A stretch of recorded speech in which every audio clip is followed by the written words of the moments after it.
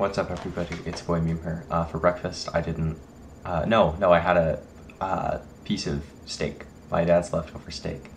For lunch, I didn't have anything. For dinner, we're going to be having beef stew.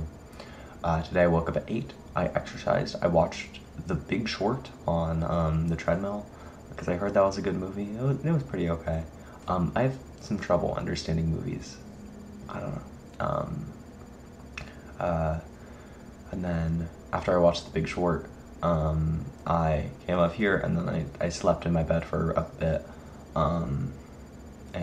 Yeah, right now I'm trying to move everything off. I think a lot of what's been causing me stress has been stuff on my computer, and so I'm just finishing my original plan of moving all the stuff on my computer to my NAS server because I sort of stopped doing that.